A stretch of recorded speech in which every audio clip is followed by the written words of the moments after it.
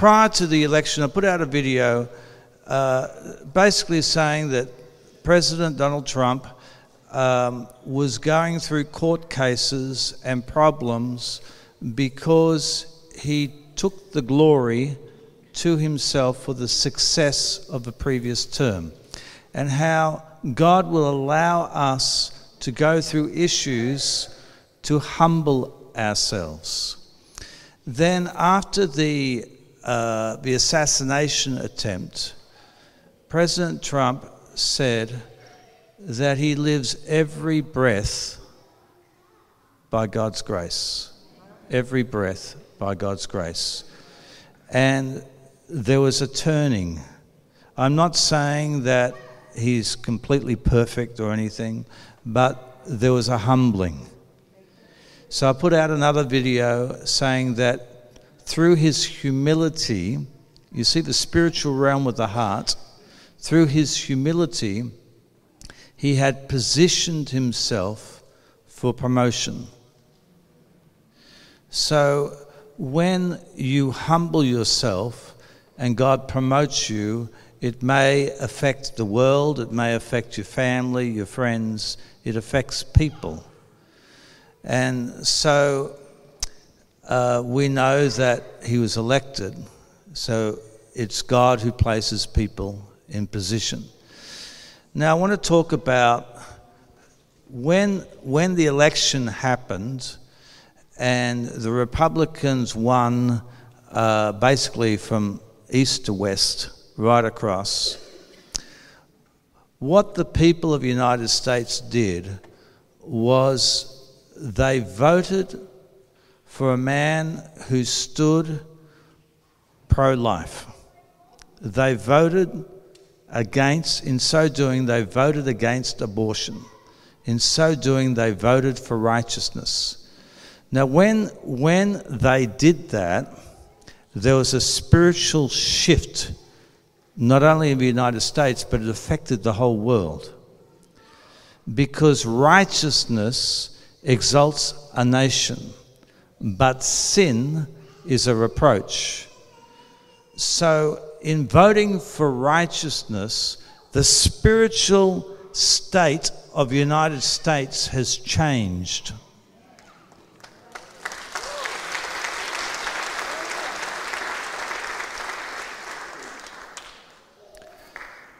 And this will be like domino effect around the world, because God will exalt the United States. What happens when God exalts is, I believe, because when you look at the spiritual realm, like when someone comes to prayer, for prayer, I'm seeking to look at the spiritual realm around that person. Sometimes there's darkness, sometimes there's demons, sometimes there's a brilliant light of God's glory. It'll affect, righteousness affects the spiritual realm of the United States. So I anticipate in the next 4 years a period of peace and prosperity over the United States.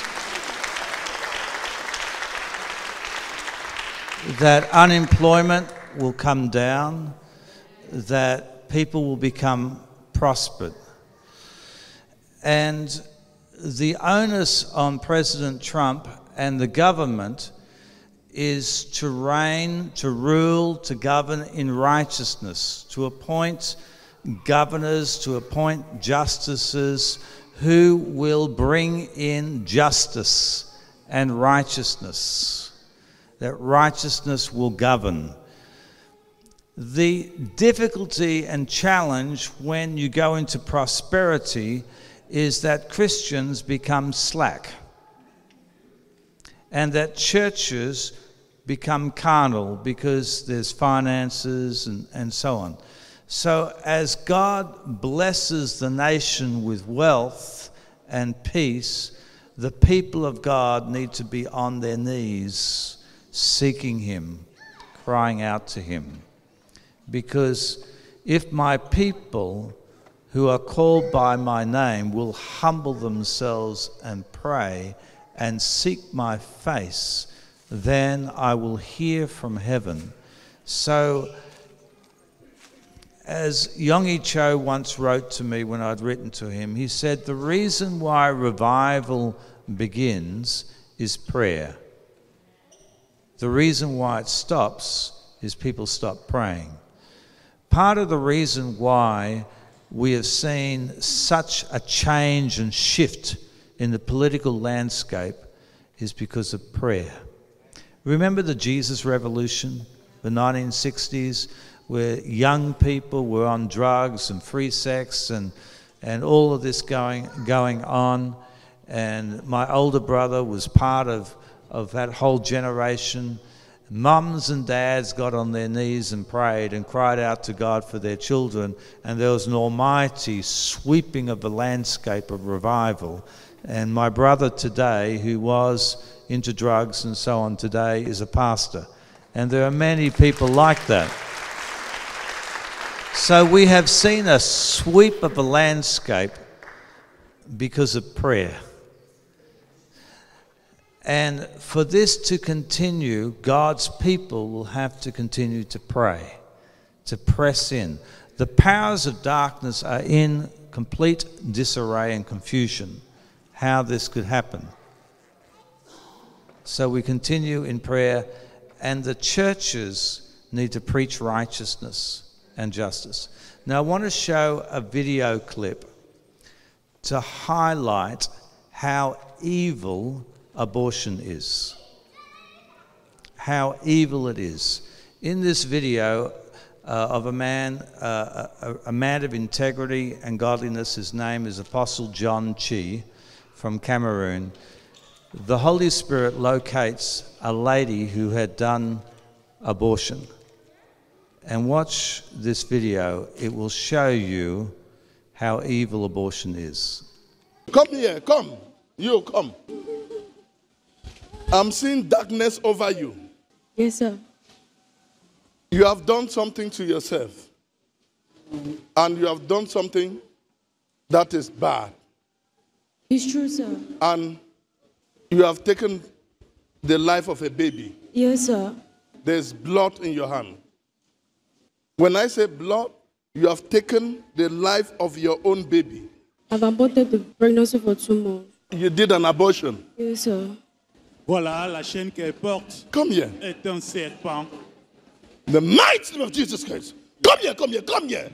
Come here. There's a massive In the mighty name of Jesus Christ. Hey! Come out of her. My body will take her away from me. Jesus Christ will take her away from you. No. I want to Just kill this viewers. girl and the baby. They are being destroyed. They are destined. Fire! Just fire! Fire all over my body, please! Fire! Please, fire! Fire! Please, I'll go, sir, I'll go. Fire in the name of Jesus Christ. Sir, I'll go. I have a lot to do. Now go. The massive revolution of power. Bye-bye. Confess. Confess. I've made her family not to send this girl to school. This girl will never go to school. I've made her mother to hate this girl. All of make her family to hate this girl. Nobody in her family love the girl. Yes, I do that. Yes. And what other evil have you caused her to do? The girl, he will never know how to read or write. He will never get married. Yes. Who says so? I'm the one. You are the one. I'm the one that caused her to abort the baby. Okay, you are the one. I'm the one. Okay. Yes. Your end has come. From this day forward, you will never have access to this body again. In the name of Jesus Christ. Watch us, screen viewers. Thank you, Lord. Look at the reaction. Thank you, Lord. Bye-bye. And down she goes. So prophecy comes from heaven.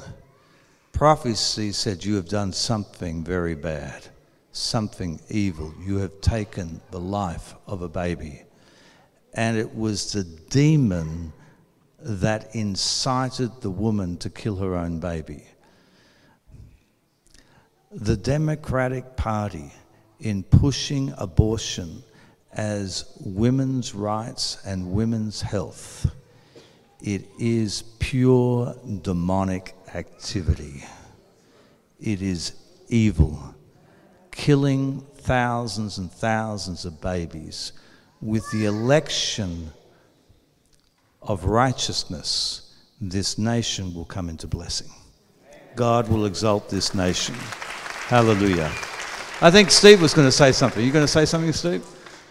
Yeah, we were just talking about this at lunch today about I think there's a fundamental lack of understanding with the public about the political realm as it relates to the spiritual realm. As believers in Christ, we are called to walk according to the Spirit and not according to the flesh. And what you see at every political season, we just came through one, and we're on the other side of it now, praise God. But every political season, you see all accusation, and it's about personalities and words spoken and things done in the past, and it's blaming. But to walk in the Spirit is to look past the words and to look past the personalities and see the platforms that are being presented. Amen? And on the platforms are two spiritual positions. One that is a position that exalts freedom, it exalts personal, financial independence. It exalts our Constitution, which is based on biblical Christianity. And the other side exalts the things that the Bible specifically speaks against as perversion and abomination. One that comes to mind in particular is pride. The exaltation of pride is it puts you in a position against God where, like as if you are two magnets. When magnets are pushed together and they're facing the wrong direction, they repel. That not only will they not stick, but they repel away from each other. But when you flip it around and turn it the right way, it sticks. And the Bible says that God comes near the humble and he resists the proud. And yet we have a political party that exalts pride in what the Bible calls an abomination, right? Amen. So Pastor was talking about abortion in this specific context. It was amazing to me to see the Democrat National Convention this year have a bus parked outside of the event giving away free abortions. This could not possibly be seen by any thinking person as a physical act. It was an altar. It was a spiritual altar sacrificing children. So it was amazing to me to see not only this happen, but ignored in our media largely. But the point that I wanted to share really is see through the eyes of the Bible. I'm reminded, if you've ever played board games with your family, sometimes you play like a trivia game or something, and the card that has the answers is all blurred out, but you slide it into this reader, like sometimes it's a red reader, and you slide it in, and when it's in this colored reader, you can read the words. When you're looking at it outside, you can't see it. It's blurry. But when you put it in this reader, you can see the answers. And when you use God's Word as your reader, when you're using God's Word to decipher what's going on in news and politics and world events and so forth, you can see things that the unbelieving world doesn't see. Amen? And that is the gift from God that we're given, this discernment through our secret decoder. Amen? So we look through the eyes of the Holy Word of God to see what's actually going on. Very often, in fact, most of the times, the way it's presented is not the reality of what's going on. What's happening in the Spirit is what's going on. And if you are undiscerning in the Spirit, you wouldn't know that, right? So we know that by getting into the Word, meditating on the Word, being in prayer, and being in communion with the Lord, and seeing the world around us through that lens. Amen? So that's all. Amen. Praise God. Praise the Lord. Hallelujah. Thank you, Jesus. Yes. So, righteousness exalts a nation. So, what will cause you to be exalted by God is righteousness. So, we're drawing a parallel between what has happened in the political realm, but in your personal life. If you'll humble yourself, Turn from sin. Turn from ungodliness. Turn from the trash that's on devices, on your phone, on your tablet, on YouTube, and so on. If you will turn to Christ, who is truth, and recognize the deception of sin, because Satan always has a justification of sin. If you'll turn from that and recognize the truth, then God will promote you. Stay on your knees, so to speak. Stay humble, and he will bless you. And when he blesses you, return the glory to him. Live a life of gratefulness to God. I'm grateful, Lord, that I breathe. I'm grateful, Lord, for your prosperity, for your blessing. When he blesses you with things or whatever it is, then keep close to him. Don't get caught up with the blessing. The blessing is just because he loves you, but don't let it take you from him. Amen. That's always the temptation. But righteousness will exalt your life. After humility, God exalts the humble. He'll bring you up. Hallelujah. So we thank God for the nation. Father, let's pray. Let's all stand and pray for the United States. Praise God. Veronica, you want to come and pray for the United States? Come on, sister. So, Heavenly Father, we thank you for all that you have orchestrated throughout this election and for this nation that was built on godly principles, Father. We pray for revival in the United States of America, Father. We pray that you would continue to cover and protect not only Donald Trump, but his family, Barron, Melania, his other children, Lord. We pray that you would protect Vice President J.D. Vance and his family, all of those in the House of Representatives, Father, every leader over this nation, everyone representing the education system, everyone that's over our children. Father, we pray that this nation would turn back to you. We prophesy that this nation will turn back to you and that we will see a great revival. And Father, we thank you for it in advance. In Jesus' name, amen.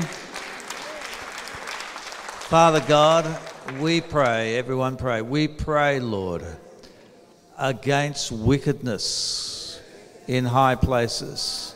We pray, Father, we come against the principalities and powers that have brought, Lord, defilement, pollution, sexual pollution to this land, Lord, wastage, corruption, Father. We come against it, Lord. Lord, the pornography industry, we come against it, Lord. Father God, the trafficking of children, the whole sex trade industry, we come against it, Father. Wash this nation with the blood of Jesus. Wash this nation with the blood of Jesus. Father, we pray against abortion, Lord. We pray, Lord God, that you would, Lord, put into government, Lord, people of righteousness, righteous laws, Lord, against abortion, Lord, that you would raise up, Lord, people of righteousness. Righteousness will exalt this nation, we pray. We ask, Lord, we pray for the churches that they'll humble themselves and pray and seek your face, that pastors and leaders would preach righteousness, Lord, that you would send your Holy Spirit in conviction, Lord, of sin upon the people of God, that people would walk into their churches and bow their head in repentance, weep over their sins, and come out born again and transformed, Lord. We pray, Father, against religion in the churches, Father. We pray, Father God, that there'd be a quickening of the Holy Spirit, Lord. People be filled with the Holy Spirit. Lord, as you did in Brownsville, do it all over the United States, we pray. In Jesus' name we ask. Thank you, Lord.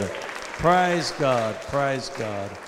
Oh, yeah, my daddy, he made me whole. He gave me life, it's a brand new day. He freed my mind and he made me sing. Jesus Christ is my Lord and King. I got the joy